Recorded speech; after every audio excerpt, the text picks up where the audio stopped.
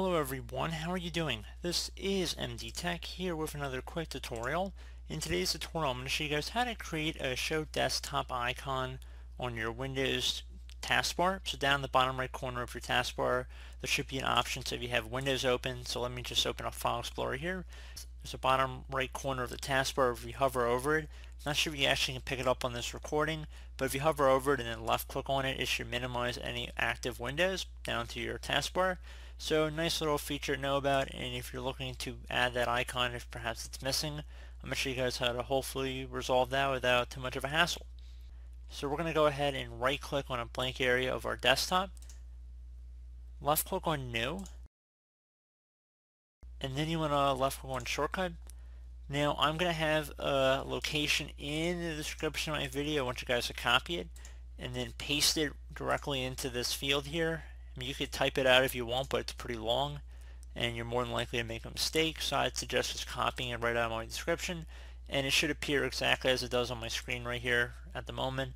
So once you have it as it appears, left click on Next. For the name, you want to just name it Show Desktop, and then left click on OK, and then left click on Finish.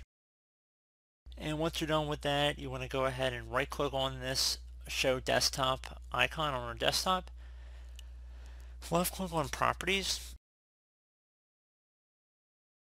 left click on where it says Change Icon, and the next thing I'm going to have in my description is going to be a path that I want you guys to look for the icons for this file. I'm going to paste it in right here.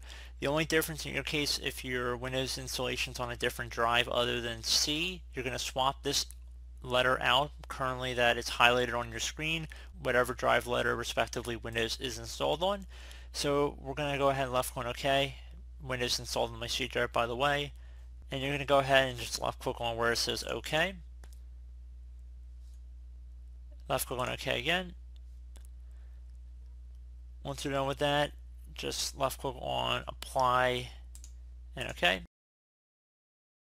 So now you just want to go ahead and right click on this shortcut, right click, left click where it says Pin to Taskbar,